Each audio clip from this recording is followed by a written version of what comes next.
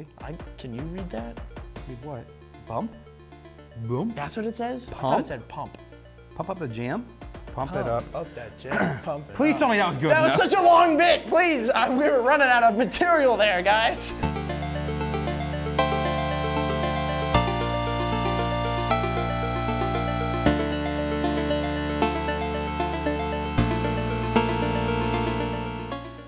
Hello everyone and welcome back to your favorite show for all things gaming and really tech related, Gentoo.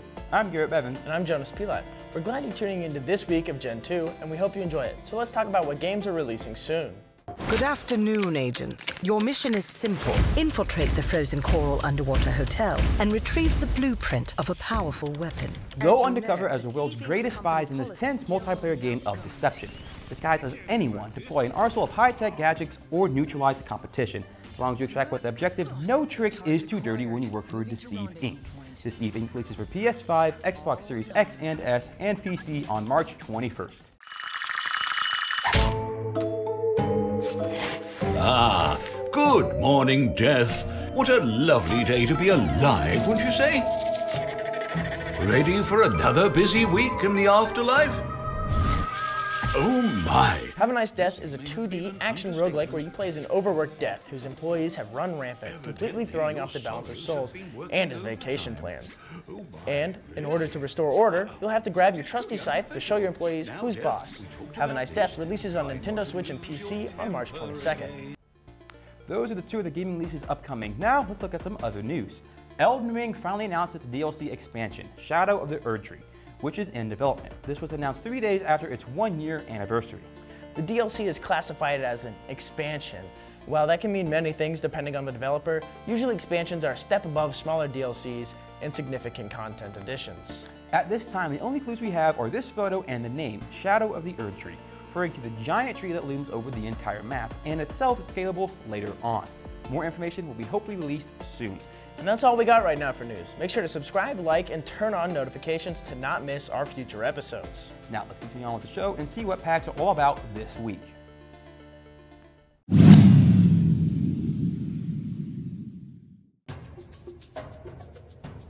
Hello everyone and welcome back to Digital Digestion. This week, look into a very notable side character who fights to the very end to save his planet. This is George from Halo Reach.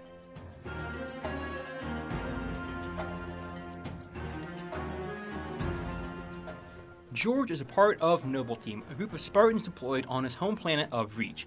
Funny enough, the name Noble Team is tongue-in-cheek in the way that everyone in fact is noble. Honestly, we could look at every character on the squad, but today we look into what I think to be the best of the squad, and that is George. George is an older Spartan. In fact, he's the oldest in the squad. Abducted as a child, George is one of the only few who survived the intense training to become a Spartan. His biography states that Carter may be the boss, but George is a living, breathing death threat. Nobody messes with George, and that's for good reason. George is a brute and a force of nature. He is 8 feet tall and over 1,000 pounds in his armor and carries a dismounted chain gun to level the battlefield. Yet despite this, he has something rare that most Spartans don't have: compassion. To say that George is a gentle giant is entirely true. Throughout the game, he can be seen calming down and stopping his military mindset to help out civilians caught in the crossfire. This might be chalked up to him fighting for his home planet and doing his very best to save it. Seeing people in need may remind him of why he's fighting in the first place, despite what some of his fellow teammates might say. Big man forgets what he is sometimes. She just lost her father. Of course, to me, what makes George so great is his sacrifice. After hijacking an enemy ship that started an attack on Reach, the timer on the bomb set to destroy the fleet is broken, meaning it's a one-way trip for whoever detonates this. In this case, it's George. He quickly comes to terms with what has to be done and accepts his fate. He promptly gives your character, Noble 6, his dog tags and carries him to the edge of the ship, tossing him into space for freefall. His last words are, Tell him to make it count.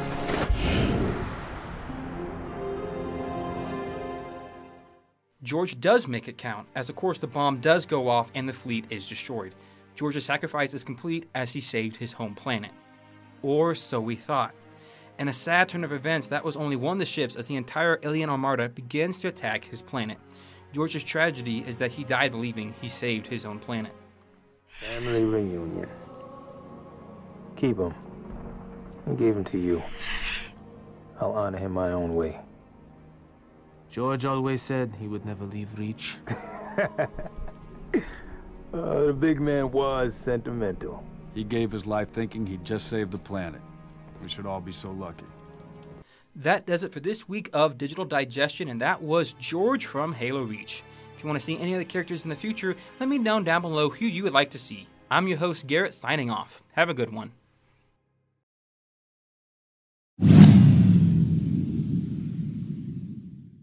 KZLX is a student-run radio station where Northwest students have complete freedom during their shifts. KZLX also hosts many radio shows such as Nerdmageddon, Revive, Day-to-Day Picks, and more. To learn more, visit kzlxfm.com.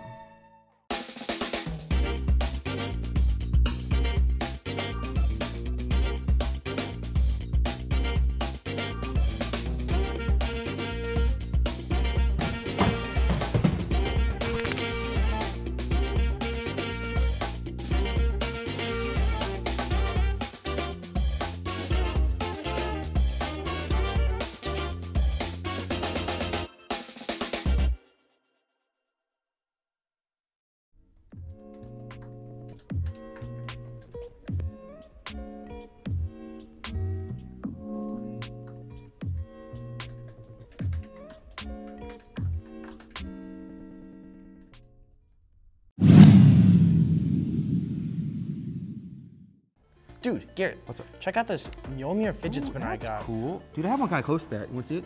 Oh. I even have it with me. Yeah, Ready? sure. Look at that. Okay, that thing is massive. I know. You want to hold it? Oh, come on. It won't hurt. I We'll mean, trade if you don't like it. We okay, can trade back. okay. Got it? Oh! This is kind of Dude, cool. what is in this thing? I don't know. I think it's star. What? Want to trade back? Here, if Yes, you don't please. like it, we can trade I mine's the perfect size anyways. All right, fair enough. Whatever. Float your boat.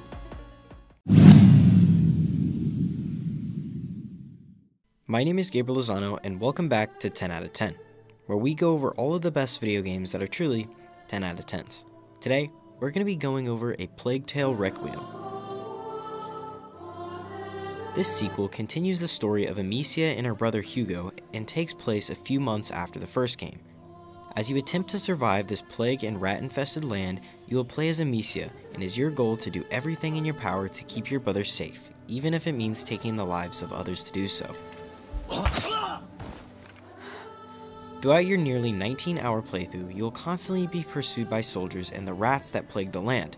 Even though someone's always out to get you, the true enemy in this game is a supernatural force that is causing the plague and allowing billions of rats to literally crumble cities. This supernatural force is known as the Prima Macula, and it is using Amicia's own brother Hugo as its host. Your role as Amicia is to protect your brother and do whatever it takes to find a cure for this unknown disease before it's too late. I can't stress enough how amazing the story of A Plague's Tale is. Even though most of this game is played in a violent, rat-infested world, the true story lies in Amicia and the bond she holds with her brother. As you sneak around, you'll have to avoid being detected by the soldiers looking for you and the billions of man-eating rats. As you get through the game, you'll encounter many new enemies, but you'll also meet many new friends that will aid you on this journey. These new friends can alter your gameplay, and it always keeps the game fresh and fun. Depending on who you're with, it can completely change the way you approach situations.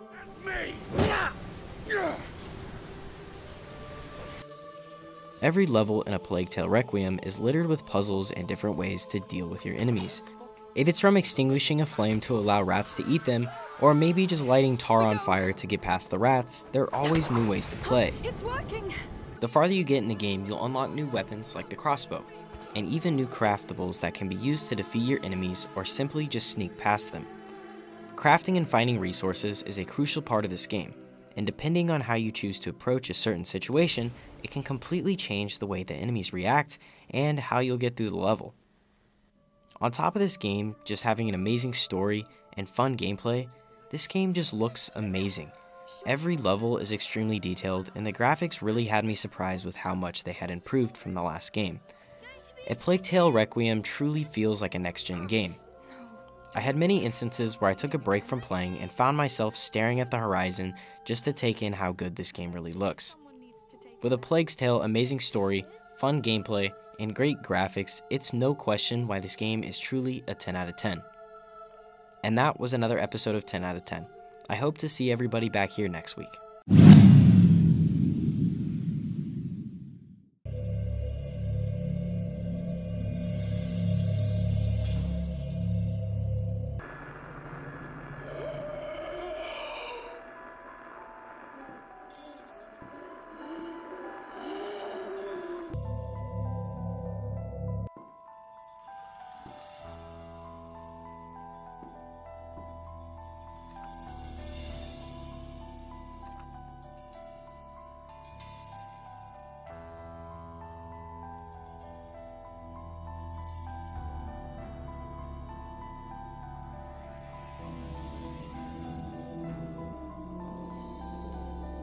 Hello, my name is Evan, and welcome back to Price is Free. This week, we are talking about Golgotha, a slow-paced horror game you can beat in an afternoon with a mysterious story, hidden lore, and a well-thought-out, creepy atmosphere. If you are in the mood for a good spook, then watch out for this game.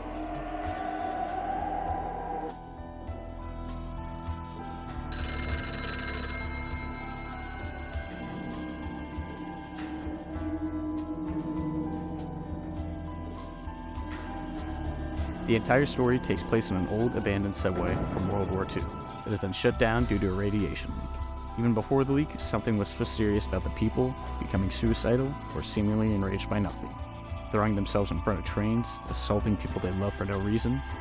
The subway has something deeper going on that meets the eye.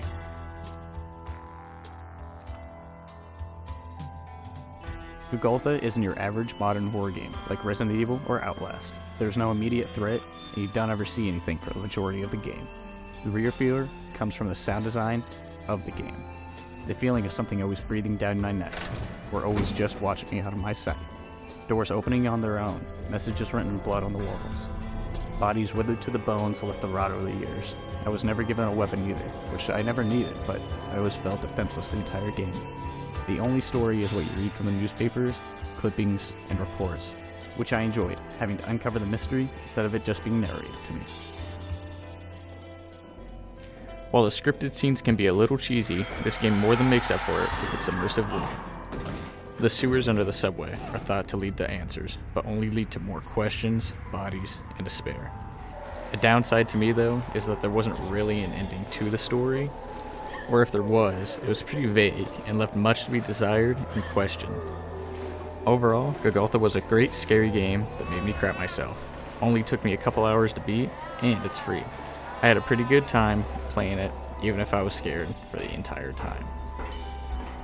Thank you for tuning in this week for The Price is Free. Make sure to check out Golgotha on Steam if you have the time and are in need for a good spook. Come back next week to see the next free game.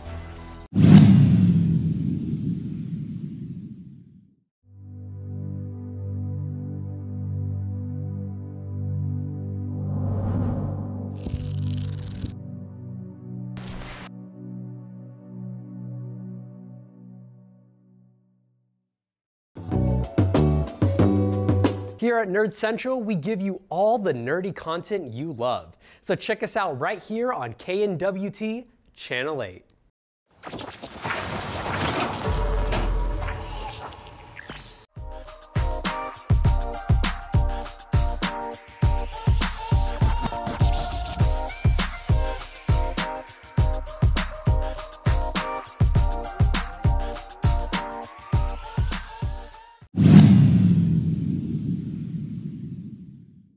Welcome back to Mustard's Monthly Mayhem. My name is Jacob Mustard, and I'm your host here to review our second game of this month's free games. Today's review will be over Mafia, the Definitive Edition. Being a remake game is not easy, as Mafia Definitive Edition is based on the 2002 hit video game Mafia, and after some time playing this version, it reminds me a lot of an old-fashioned GTA game. Unlike GTA, the main focus is to play through the story mode where you are following the life of Tommy Angelo, a cab driver turned gangster. This dramatic change of career paths is caused by two men named Sam and Polly who work for the Salieri family. The story takes place in a flashback from all the experiences Tommy had as you relive the rise and fall of the mobster experience. Sam, Polly, Frank, and Sarah are the main characters besides the big boss that Tommy interacts with. The map consists of 8 different locations that you will travel to complete jobs for the Salieri family, but be careful as the Morello family will oppose you at any and every chance they get, as these two families have been at war for some time now. This game has a ton of attention to detail, which provides for a fun playthrough of the main story but also the side quests. It follows the same story as the 2002 edition with changes to all the dialogue and cutscenes. The audio from this game is top notch, from the squealing of tires to the radio playing Louis Armstrong songs and a play-by-play of a baseball game. Even when you go through the tunnel while listening to the radio, it gets faint and scratchy in the middle of said tunnel, but as soon as you're out to the other side, it's back to clear sounds. The driving in this game is way better than the 2002 game, but still makes you feel the 1933 aspect of the city while driving. A nice touch is the white circular imaginary signs that show up while guiding you on your path. There's also a red triangle on the game's speedometer to let the player know the speed limit, as one can get pulled over and given a ticket. Pressing and holding the touchpad will enable a speed limit control where your car will not be able to go over the speed limit if one chooses. The fighting in this game is good, however nothing sets it apart from the other third-person shooter games. Hand-to-hand combat is another thing that can involve strategic dodges with the follow-up right hook, or what happens most of the time, which is spamming circle to punch. A big critique of this game that I have is that most of the story is told by cutscenes, and while yes, these are necessary at some points throughout the game, none of them are playable. You don't do anything but sit back and listen to the dialogue, and with how often these end up happening, you spend a lot more time listening to these conversations compared to playing the game. That's not to be confused with saying that these cutscenes are bad, they just end up taking a long time to play out. It would be nice if they could include more scenes, such as when Paulie is driving Sam to the doctor but you are being chased by the police in a job gone wrong. You get to shoot out the back of the car with a Tommy gun, fending off the pursuit. A similar issue to the loading screens on the first game we reviewed, Star Wars Jedi Fallen Order, Mafia does take a while to reload from a previous checkpoint or restart the mission completely if you fail or die trying. Overall, this game takes a slower approach than most open map games, as they want you to really take in the 1930s city and follow the story. While mostly story-driven games are not my favorite to play, this one was quite enjoyable as the cast of characters were all unique and it was fun to hear their interactions as you learned their character. I'm going to surprisingly give this game an 8 out of 10 as my initial reaction to downloading this game and previewing Mafia Definitive Edition, I did not think I would enjoy it as much as I did. That is all for this week's review. Make sure to like, subscribe, and tune in next week for more reviews.